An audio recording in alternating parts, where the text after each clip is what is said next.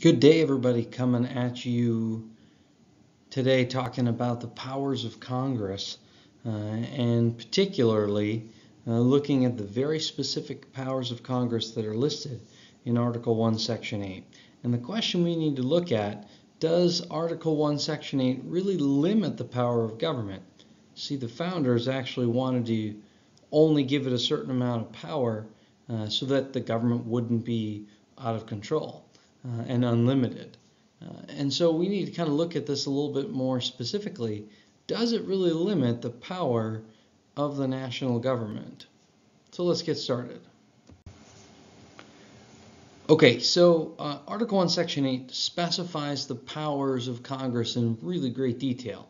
These powers are limited to those that are listed and those that are necessary and proper to carry them out. All of the other lawmaking powers are left to the states. So if it isn't listed here, it's left to the states very specifically. The first Congress was concerned that the limited nature of the federal government wasn't actually clear enough in the original Constitution. And they later adopted Amendment 10, which said, all right, if we didn't list it here, those powers and those actions are reserved to the states or to the people. And all of those not specifically granted to the federal government are held on to by the states. So if you take a look, they can do anything from, establish and collect taxes, to borrow money, all the way on down to establish post offices and grant patents and copyrights. There's peacetime powers, and of course there's wartime powers. There's things that they need to do in order to conduct war and defend our country. And there's other things they need to do in order to maintain the well-regulated function of our country. So we're going to dive into a little bit of the specifics here, and you're going to need to kind of remember the importance of these basic, broadly defined powers of Congress. That's an activity I'm asking you to do. These powers of Congress and the interpretation of the powers of Congress really emerge out of a case called Gibbons versus Ogden. And in this case, you have two ferry operators. And in one situation, the state of New York had given this ferry operator exclusive right to operate these steamships on New York waters. And New York and New Jersey are sharing these waters at the same time. And so you have another ferry operator who said, no, New York is not allowed to give exclusive right to operate. This is an interstate issue, and the United States government is stepping in here. The other ferry operator said, no, New York gave the United States the ability to regulate interstate commerce, and I have a permit from the national government. The way the court rules is basically saying, well, yeah, because it says the Congress has the right to regulate interstate commerce, that allows the national government to step in because it's commerce going between the states. The Commerce Clause gives Congress this broad power to regulate a lot of aspects of our economy and to pass things like environmental or consumer protections, because so much of the business that we do today, either in manufacturing or distribution, actually crosses state lines. But the Commerce Clause powers are not unlimited. So it's not something that we can pass any piece of legislation and call it part of the Interstate Commerce Clause. It's not as unlimited as you might think. Now, even before the court interprets the Commerce Clause, the court in 1819, in a case called McCulloch versus Maryland, interprets what we call the Necessary and Proper Clause. And here, the big bad national government is creating a national bank. And the state of Maryland is saying, wait a second, you don't have the right to do that. It doesn't say so in Article 1, Section 8 anywhere. And we don't want you to tax, and we don't want you to have a bank that could actually run us into the ground. And so Maryland taxes the Bank of the United States. And you have a situation here where a state is trying to be supreme and have power over the national government. And the courts say, no, you can't do that. Number one, the national government is supreme law of the land. And number two, Congress can do whatever is necessary and proper. It says so in Clause 18 of Article 1, Section 8. And they said that a national bank was necessary and proper to carry out the Congress's power to tax, which is contained in Sections 1 and 2 of Article 1, Section 8. And Maryland loses this case, and two pieces emerge out of McCulloch versus Maryland: the issue of supremacy and the issue of the necessary and proper clause. So, simple review, right? The Interstate Commerce Clause is something that gives the national government the authority to regulate business activities. Pretty much anything can be declared interstate commerce, but the courts have set limits on the Interstate Commerce Clause. One that is pretty unlimited is the necessary and proper clause. It's widely interpreted, and both of these things taken together really open up and expand the power of government. Now, in recent years, the U.S. Supreme Court's begun to express greater concern for states' rights. Those listed powers are only listed for the national government, but all unlisted powers are given to the states, right? So the Supreme Court's actually given a series of rulings that limit the power of Congress to pass legislation under the Commerce Clause or any other powers in Article 1, Section 8. For example, these rulings have actually found unconstitutional the federal laws aimed at protecting battered women or protecting schools from gun violence on the grounds that these types of police matters are actually more properly managed by the states. So we have this tension, national government power versus states' rights. Sounds familiar? Think back to the beginning of the course.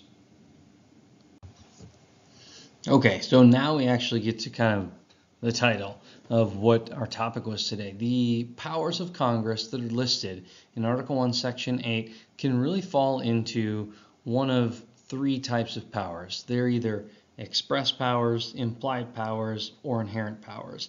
Now, all of these three things require some interpretation, some more than others. The express powers are those that are listed directly in Article 1, Section 8. It's clear as day what the power of Congress is. Now, the implied powers are those that are closely related to the express powers, and through the necessary and proper clause actually give authority to act to the government. The inherent powers are similar to the implied powers, but it says basically if Congress has this express power, then they might have to do some other things to actually create that power. So the inherent power, an example would be if they have the power to raise an army and a navy, well, it's inherent within that power that they have to get members for this service, and so they might be able to institute the draft. That could be an example of the inherent power. But when we take a look at all three of these things, it does require some interpretation of the Constitution on our part, or on the court's part. Now, as we've spoken about in class, there's a large debate on the role of government in people's lives, even still today. And in many ways, this is no different than the debates at our founding of our country. However, when they wrote the Constitution, they attempted to isolate those key functions and the powers of the national government and outline them in Article 1, Section 8. Unfortunately, that didn't prevent the controversy and leaves us with some interpretation issues. So I want you to go to the document called Constitutional Interpretation, and you'll see there it's got the full text of Article 1, Section 8. All the powers of Congress are listed there. And your task is to read through the examples on the second part of that sheet and identify where those powers fit or where they emerge from. Spend some time with a partner looking at the text and answer those questions, and I'll go over the answers with you here in a minute. So, find that document, pause this video, do the work, and I'll see you back here in a second.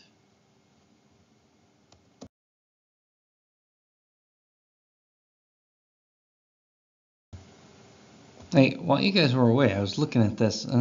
You might think I'm trying to grow something here, some sort of little chin beard, just a lower lip beard, but it's not. It's just that weird lighting. But I noticed that while you guys were working. So let's talk about each one of these things and the results that you found.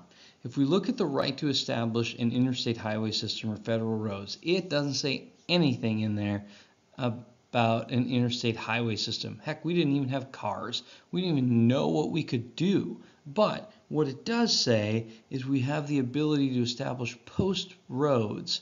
Now, the interstate highway system carries our mail.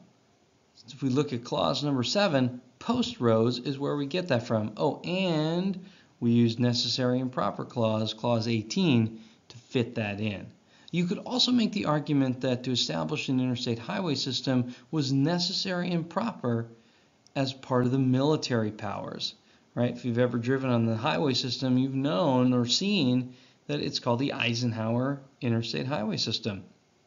President Dwight Eisenhower, having seen what the German Autobahn looked like, having seen what Europe needed to successfully fight and win World War II, said, hey, if we ever have a war on our soil, we got to have a highway system. And that's the birth of the interstate highway system. There's been a lot of business benefits from that. There's been a lot of government benefits from that, but they all work together. But it can emerge out of the necessary and proper clause either through the military powers or the post-roads powers. So it gets to be a lot of interpretation. Now, if we look at establish and support an air force, all right, think about that. We didn't have cars, so we didn't enter into Article 1, Section 8 anything about highways. Well, we didn't even know we could fly, so how are we going to put an air force or the right to create an air force in there? Well, we found it somehow because we have an air force, and we have got to fit that in with the Constitution in some place. Well, we fit it in clause number 1, provide for the common defense, right? Clause 12 and 13 establish an army and a navy. And of course, clause 18. Yep, that's the necessary and proper clause. I think you're getting the pattern. So, taking a look at set up time zones and the atomic clock for our country, that is a standard of weight and measure. And fixing the standards of weights and measures comes from clause number 5. Raise the debt ceiling and borrow more money for government spending, well, that emerges out of clauses 1 and 2 to borrow money and pay the debts of our country. To regulate monopolies emerges out of clause number 3, and this is a big one. This is the Interstate Commerce Clause. And we go back to that idea of the national government regulating the business practices that affect people across the country. To set and enforce immigration policy, that's easy. Laws of naturalization come out of clause 4. Prevent a state from making their own money or printing their own money, well, that comes out of clause 5. The idea is standards of weights and measures, coin money, and regulate the value of the currency, that comes out of clause number 5.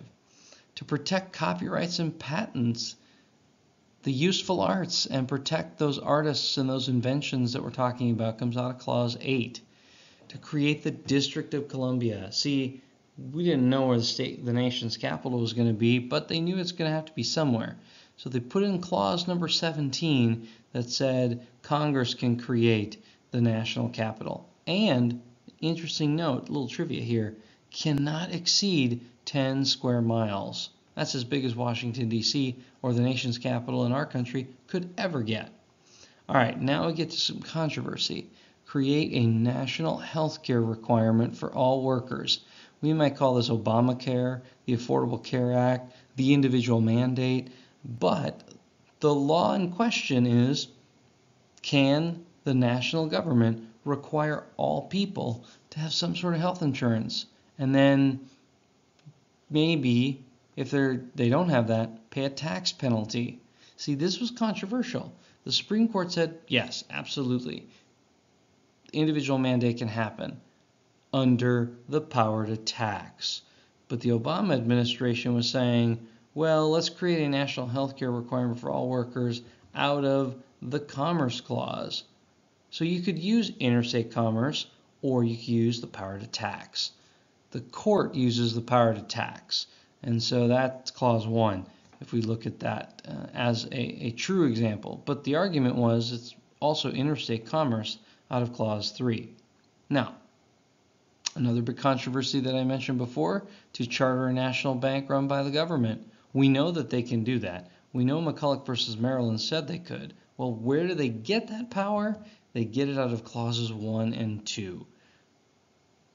Power to tax means you got to collect the money somewhere. Power to spend means you got to write a check from somewhere. So where are you going to get both those things? In a bank. And so the national government, through the necessary and proper clause, is allowed to create a national bank run by the government. Now, what about banning discrimination in public restaurants, businesses, and schools? We know we can't do that. We know we can't stop serving somebody because of their religion. We can't stop serving somebody because of their race. We can't stop serving somebody because of their physical disability. Well, why? It emerges again out of the Commerce Clause. Business, public restaurants, schools are interstate commerce. And so, because they involve interstate commerce, the national government can regulate it. And we get things like the civil rights legislation. And these are really big controversies when they were passed. Maybe not so much now, but it all has to do with how do we interpret the Constitution. People that interpret it very strictly, very narrowly, don't like any of these things that we just went through. People that interpret it very loosely, well, yeah, necessary and proper, sure, why not? Live in the now, man. Let it happen. That's where the controversy begins to kind of emerge. And that's where you start to see a lot of political division, especially when these things have to be decided by the Supreme Court. Okay, so now what? You guys worked hard. We went through that list. Hopefully that makes a little bit more sense now. But I want to see what you've been thinking about. And I want you to answer the following question that you see right here on Seesaw. Right. So both the necessary and proper and the interstate commerce clauses have very much expanded the power of the national government. Now, was it wise for the sorry for the typo. Was it wise for the founders to write such language that relies too much on interpretation? Or, is it really necessary? What's your interpretation of it? Does it go too far? I want to see your response on Seesaw. That's all for now. Ta-ta.